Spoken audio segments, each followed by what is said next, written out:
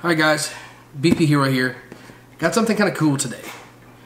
My friend Brian, who is over here, wanted to stay out of the picture, ordered a custom DeMarini. Dave's over there coughing up a lung. He's already unboxed this thing, but I haven't. He told me it was pretty cool. So what I want to do is kind of go through this. It's not, I guess, just a bat in a box like you would think it would be. So let's open this thing up and check it out. Oh, you just looking?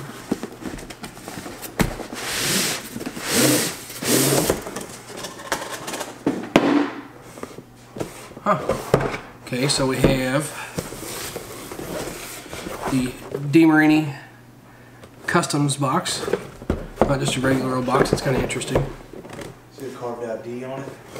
Yeah, it's got that too, it's pretty cool. A little carved out D on it. So let's open this booger up and see what's inside. Alright. So this is the, what'd you say, you got just the Flipper OG? 17. The 17 Flipper OG. Pretty cool little box there. Went through, put some foam in. What's in this folder? I'm going to tip that up so you guys can check that out. Maybe. Good enough. So let's see what we have in here before we get on to the bat. Some documentation. DeMarini Customs.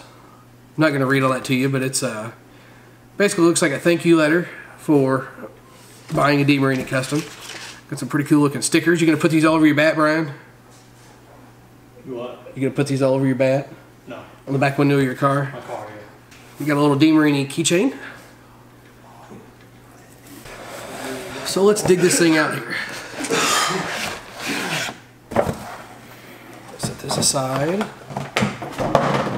Alright. That's interesting. They basically, I guess, put the foam in there so it doesn't bounce around. Did this come with a wrapper on it? Nope. Really? No wrapper. This thing is impeccable. No imperfections. Nothing of the sort. Looks like this here might be a little bit raised, just from probably being applied after maybe the bat has been painted. I kind of thought that'd be part of the graphics, but it's not. I don't think it's going to peel off or anything, or I can't catch it with my finger, so it's obviously under some kind of clear coat. Has the custom model number of FLS 17 CSTM. I don't know if you can see that on there or not. And this is the standard 2017 Flipper construction. Features the alloy handle, 13.5 inch. What they consider to be a balanced barrel is approved for ASA. This is a very slick looking bat. You know, you just basically get to pick your layout and then all your colors and your grip and your end cap. This is all the things that Brian went with. He put K-Squad on the barrel here for his co-ed team Kryptonite. You can only put 9 letters on this.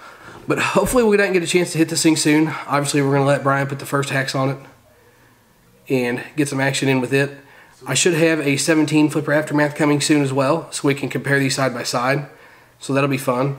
You know, I was surprised that it didn't just come in a plain old box, so the presentation was cool. Bat looks good. Can't wait to get to the field and try it out. Thanks for stopping in and checking this out, guys.